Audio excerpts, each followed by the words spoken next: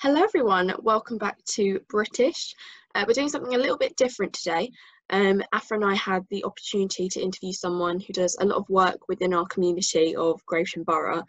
So more on that in a second. Just to quickly let you guys know, we've started an official Instagram page for British. So if you want to check out what we're doing, we're keeping updates on the podcast, sharing book recommendations, sharing other stuff, stories. It'd be great if you could come join, get connected. We are at Brit_ish podcast on Instagram. You can also check it out on Spotify. There should be a link to the Instagram or on the Anchor webpage. So thank you so much, and I hope you enjoyed the episode. Hi, welcome back to the podcast. I'm Jeevan. I'm here with my co-host Aphra, and today we're here with a very special guest. This is Gurvinder Sandher, the CEO of the Kent Cohesion Council. So, Gurvinder, would you just like to introduce yourself, give us an idea of what you do, how your groups work within the community and stuff? First of all, real great honour to be on your podcast. Really pleased to have the opportunity to talk about our work. So my name is Gurvinder Sandher. I wear many hats, and trust me, I need to be wearing a hat today with the way my hair is growing. So I run two Pacific organisations based here in Gravesend. We work across Kent and also work across the South East region. So firstly, I'm the CEO of a charity which is called the Kent Equality Cohesion Council, and I've been working there for 21 years now. And the primary aim of that work is around helping supporting victims of hate crime, helping supporting victims of racial discrimination and harassment, providing that kind of buffer between sometimes the community organisations, so members from the local community, and public sector organisations, be it the police, be it the local authority, the NHS. So we're there as a kind of a buffer of support. So we will even now provide help and support to people who are suffering from, be it discrimination, harassment, English as a second language, and unable to access services. We'll provide help and support to people who maybe need advice around issues to do with employment, maybe suffering discrimination in the workplace, or need access to services and they're not sure who to turn to. So that's one element of our work, which I kind of call this kind of social policy element of our work, and that's the work that people don't see. That is the work where people will come to us, for one-to-one support, be able to telephone or in person. And the other piece of work, which we're kind of more well known for, which is the high-profile work, which kind of supports the charity. I'm also the artistic director of an organisation called Cohesion Plus. And Cohesion Plus is an arts organisation, and we organise festivals around Kent and in other parts of the South East where we use the arts to bring communities together. And that is kind of the more high profile as in what people see. But my background has always been around a kind of equality and kind of social policy. And in a way, basically the work of Cohesion Plus, that kind of subsidises and supports the work of the Equality Council. So I know it's a long answer, but I think it's important to kind of explain. It's good. We like long answers. Yeah, exactly. One's behind the scene, and then the other one is, doing things in the community, working on events, and both so important to create social cohesion in Gravesham. That's it. I mean, you kind of covered it in a nutshell. So there's two kind of elements to it. And, when we talk about social cohesion, community cohesion, in essence, all the work we do is about bringing communities together. We're passionate, we passionately believe, there's more that unites us than divides us. And the more we can encourage communities to work together, to support each other. And, you look at Gravesham, in terms of the minority ethnic population in Gravesham, it's the highest in Kent. But we've got a real proud and long history of communities kind of working together and supporting each other. Yesterday I was involved in an event, for example, for Windrush, and the Windrush generation who come and kind of contributed to the borough of Gravesham. I've written books and made films about the story of the migration from the Indian subcontinent. But we've got a long history here in Gravesham, and that's what we, in terms of migration, immigration, having diverse communities, and that's what our work's about, is bringing everyone together. So you know, to me, when we talk about community cohesion, social cohesion, it's about us coming together as communities and celebrating the kind of values that bind us together. Yeah. And it's about obviously respecting different faiths, respecting different communities, respecting different beliefs. But, you know, if you strip everything down, you know, there's more that unites us than divides us. And that is what we try to articulate through our work, be it St. George's Day, be it Eid, be it Windrush, what we've done yesterday, be it Christmas celebrations, you know, be it the Fusion Festival. It's about using these opportunities, even like a Pride Month, for example. Unfortunately, with COVID, this year, you know, we've not been able to celebrate Pride like we were planning to do. But it's about, you know, using these opportunities to bring everyone together and to educate and support each other, really. Mm-hmm. So one of the major topics that has been in the news and kind of brought up a lot of conversations people have been having about, you know, what we can do as a community to support ethnic minorities has been the Black Lives Matter movement. So what have you done as an organisation to, you know, promote this movement and to kind of intertwine it in Gravesend and Gravesham? So one of the first things we did, I mean, obviously as an organisation, as a diverse organisation who fights around discrimination, and, you know, something I've been doing obviously for 21 years in Gravesham, I felt as an organisation we needed to be proactive, right? So, you know, it isn't, we're not like maybe some organisations where it's taken the Black Lives Matter campaign for them to stand up to fight racism, because that's obviously what we do anyway. Yeah, the whole gist. But what we did, and I think we took a responsible kind of attitude. We were contacted by members from the community, local community, specifically like the Black community, saying, look, this is going on, we're not happy, what should we do? And obviously we're in the middle of a pandemic, yeah, so this is what I'm saying, hopefully we took a kind of responsible role. So it would be very easily, and I'm very confident that we could have pulled together an event and got hundreds, if not thousands of people together. But we've also got a kind of social responsibility as well. You know, you look at COVID-19, there's been a disproportionate impact on people from minority communities. And, you know, Gravesham historically, you know, we're not one of the richest areas of Kent. And so, you know, disproportionately, there's been an impact on people who are at the lower end of the economic spectrum. So I didn't want to create something to create some kind of big event where then we get criticism and put people at risk. So what we did was we organized an event, and we did it on a need-to-know basis. And we respected social distancing. So we organized an event working with the North Kent Caribbean Network. And we got members from, you know, different kind of Black-led organizations based in Gravesham.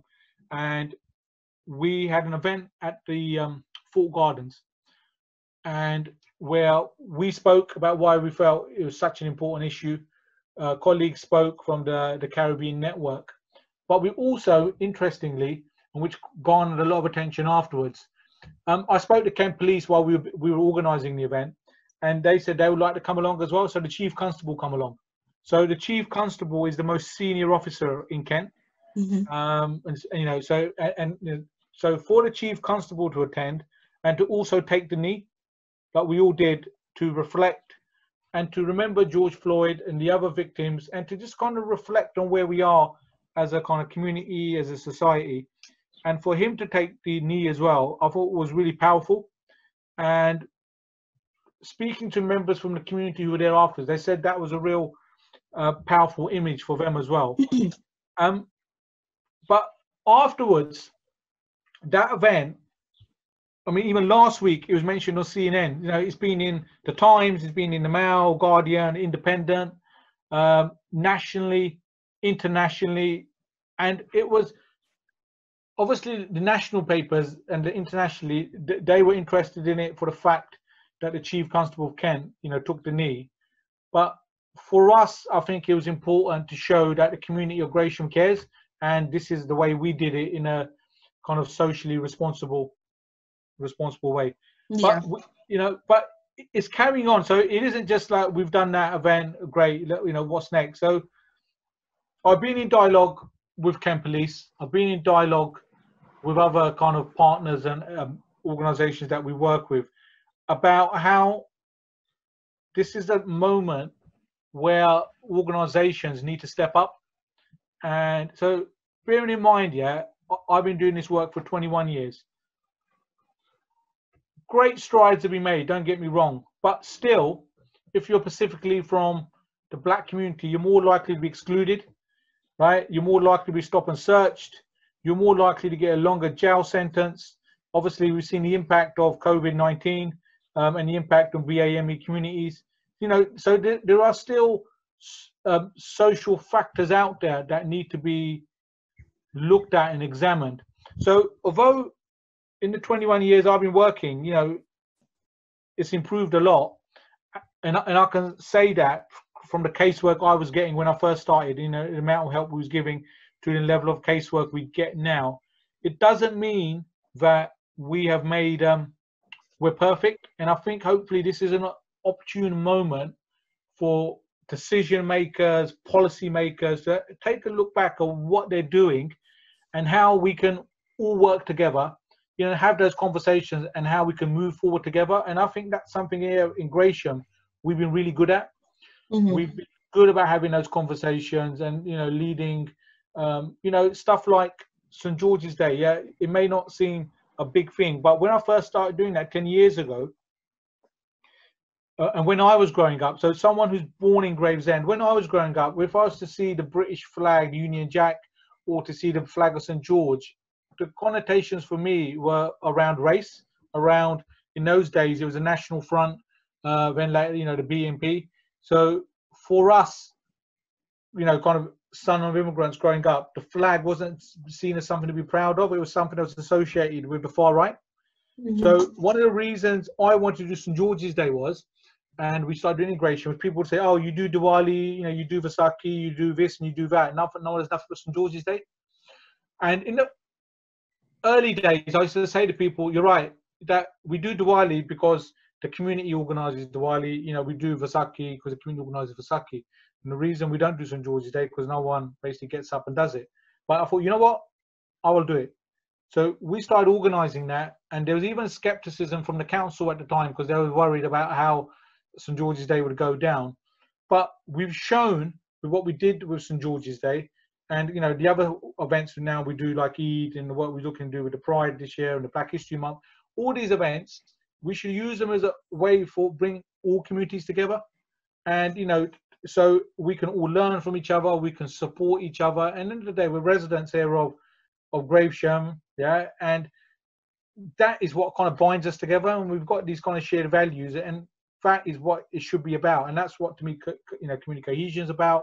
And why I think in Gratium, you know, we always have bumps along the road, but why generally we've got positive community relations. Yeah. So it's really interesting you talking about there.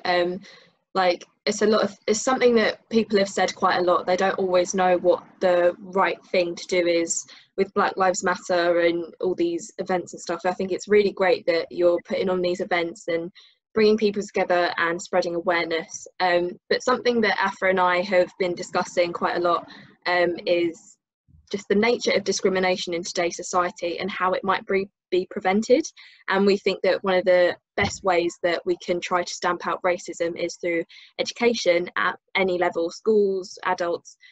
So I just wanted to ask you, like specifically, also bearing in mind there were discussions in 2019, I think it was, on teaching children about LGBT history in schools and primary schools as part of sex education.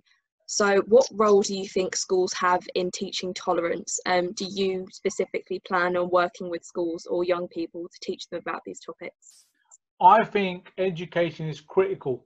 So I done a round table, which is available on YouTube, where we talked about Black Lives Matters with people from the local community in Gratium.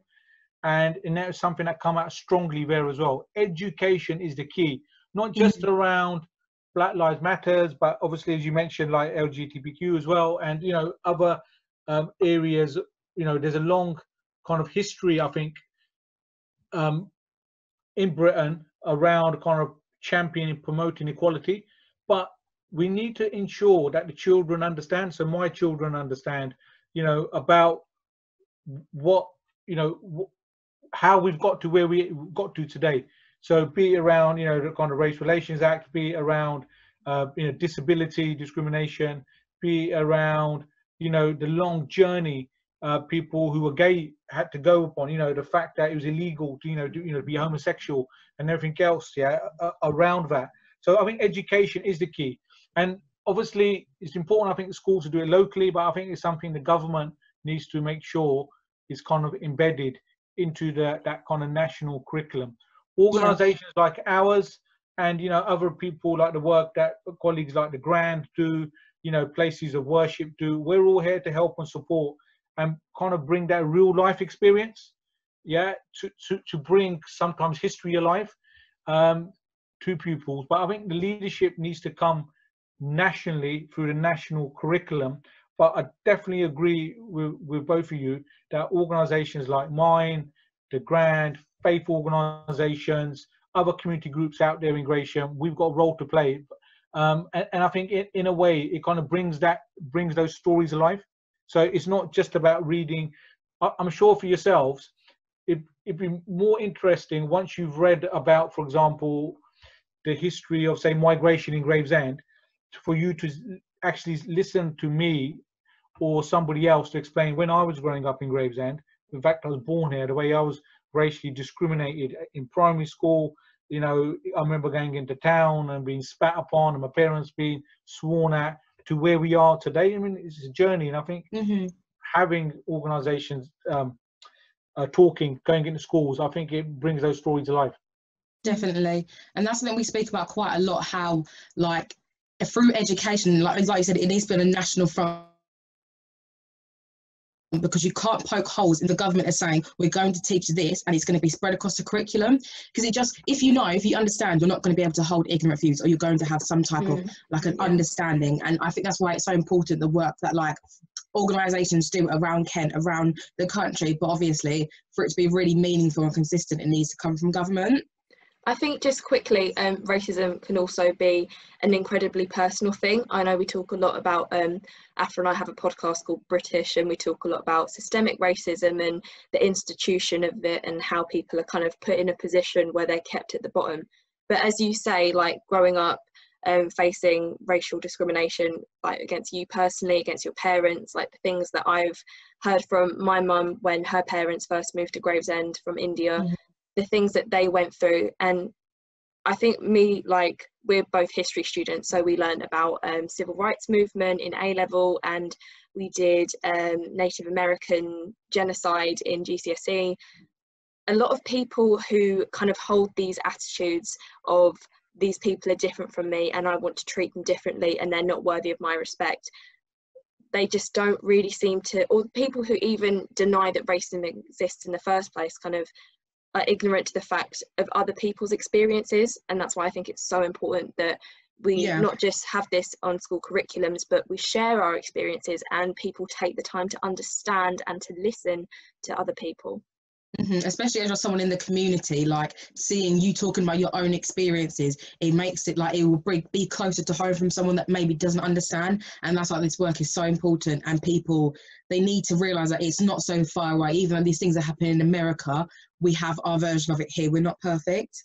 No, 100%. So I think, so if you look at, as I explained a little bit before, you look at the the stats, it said, about prison, schools, exclusions, and, kind of economic backgrounds of people and everything else.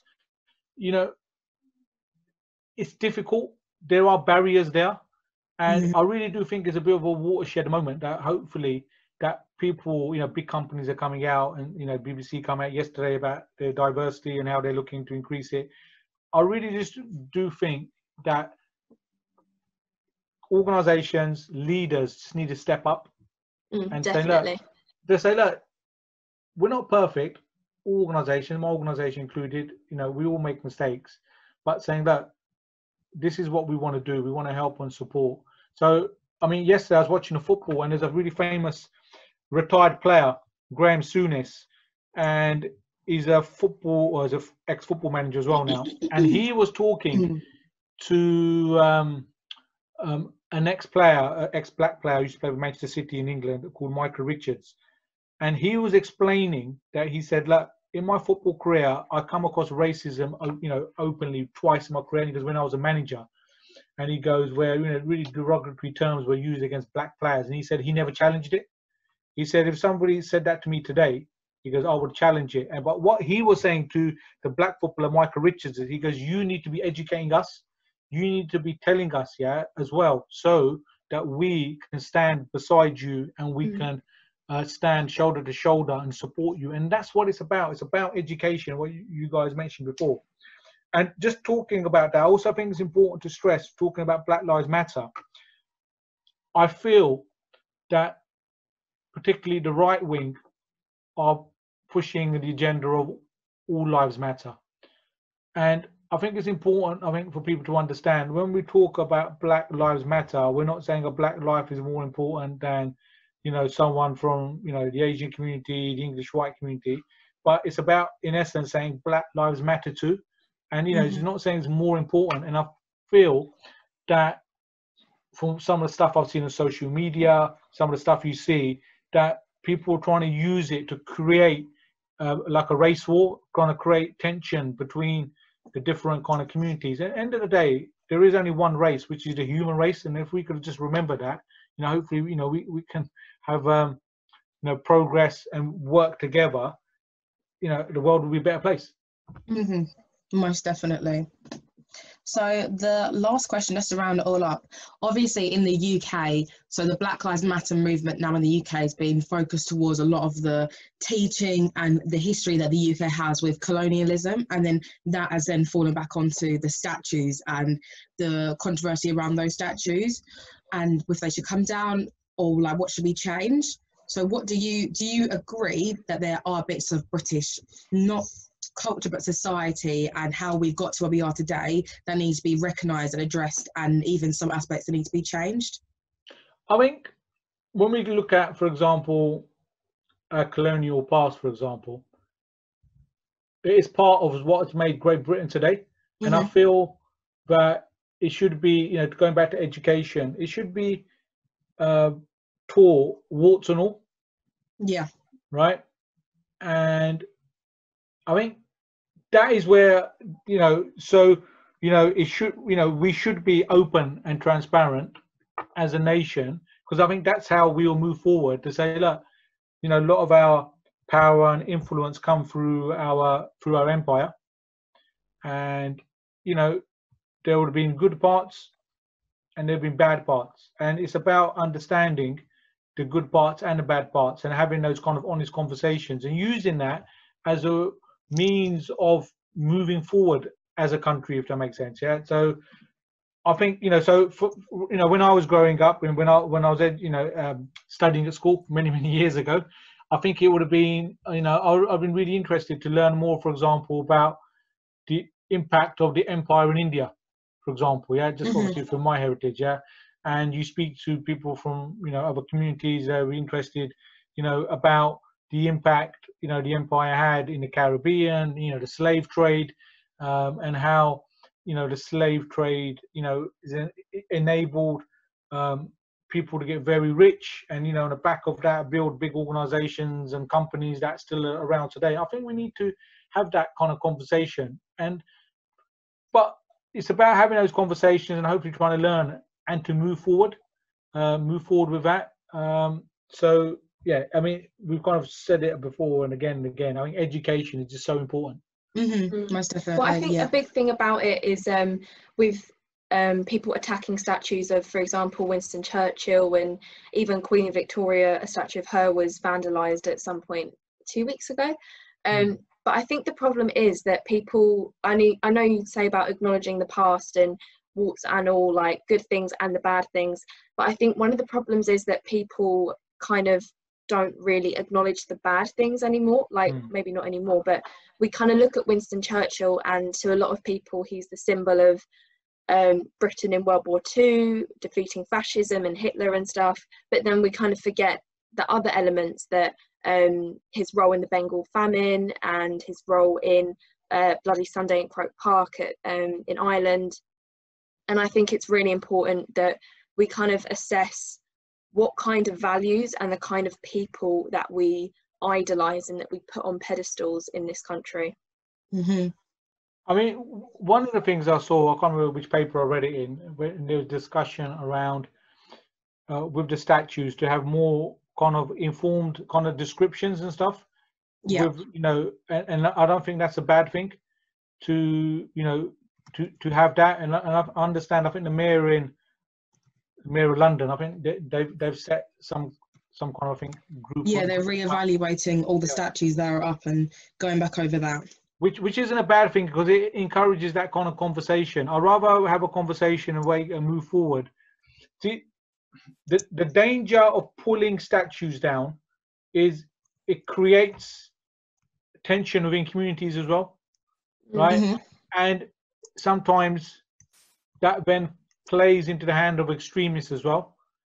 I rather, if there's a way that we can, you know, have communication and work out a way forward, as you said, that which gives a proper context and history to whatever, you know, whether statue or monument that we're kind of talking, which we're kind of talking about. And then that's down like a broken record, and that's where that kind of education, the kind of communication kind of comes in. So, you know, we shouldn't be. I just feel sometimes, especially since the Brexit debate in this country, we're just constantly just shouting at each other, and we need to be so divided. Yeah, and you know, so we need to be talking to each other and understanding each other's perspectives. We're not always gonna agree on everything, but by hopefully having that kind of communication and dialogue, you can find that kind of common ground. So how can people find out more about your work? Obviously the website cohesionplus.com, but we're also quite active on social media, particularly on Instagram, on Twitter, and also Facebook at Cohesion Plus. So please, you know, get in contact, please follow, and please support our work. Definitely.